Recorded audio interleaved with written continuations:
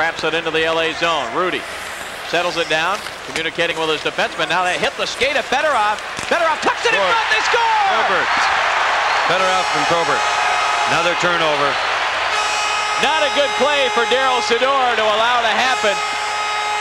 Fedorov fed it to Probert, and Kelly Rudy was just completely surprised. 6 straight goals by Detroit. Ciccarelli may get an assist on this. He's already sitting on the bench.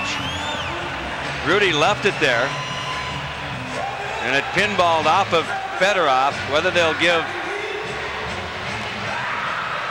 LA control, since Sydor mad at himself. Well, they may not give Ciccarelli an assist. There's the bank right there. Just a bad clear by Sydor. Some backspin on that puck. And it's 6-2. Second of the year for Probert, who scored his other goal against LA in the 10-3 loss. So the Red Wings would love to run this up.